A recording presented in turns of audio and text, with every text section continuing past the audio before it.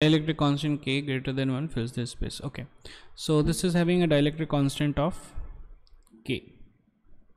Okay, now this is separated by a distance d by 2 and d by 2, so we can consider it as three separate, okay, three separate capacitors. So therefore it's going to be something, and all three are going to be in series. So therefore like this. Okay, so for this one it's going to be epsilon naught A divided by d by 2. For this it's going to be epsilon naught into, now this is K into A by D, and for this it's going to be epsilon naught A divided by d by 2.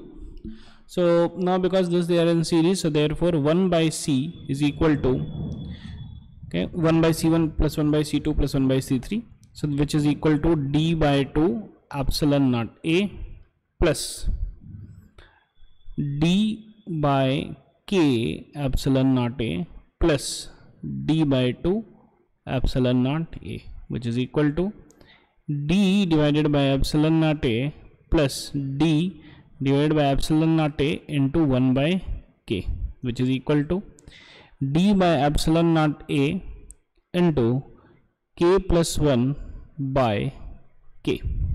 So C becomes epsilon naught A by D into K plus 1 divided by K.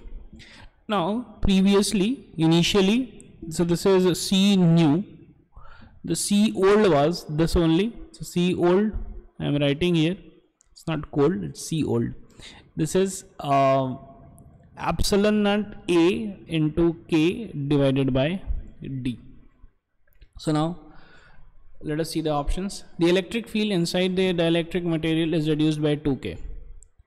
Okay, so what is the electric field? Electric field initially it was V by D. Okay, so the potential difference divided by the separation, that is V by D. Now it is V by 2D, so it has reduced by 2, not by 2K. So this is wrong. This is wrong. The capacitance is decreased by a factor of 1 by K plus 1. Oh yes, here I have done wrong. So it should be K by K plus 1.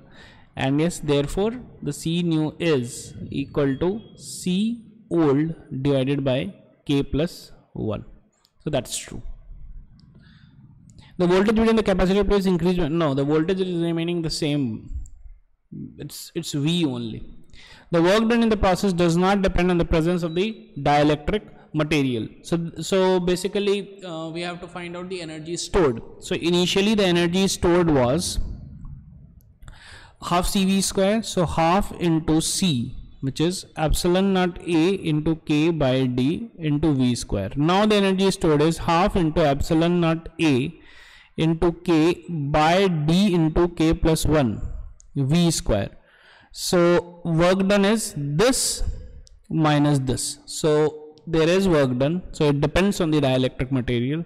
So therefore the only answer which is correct is B. Thank you.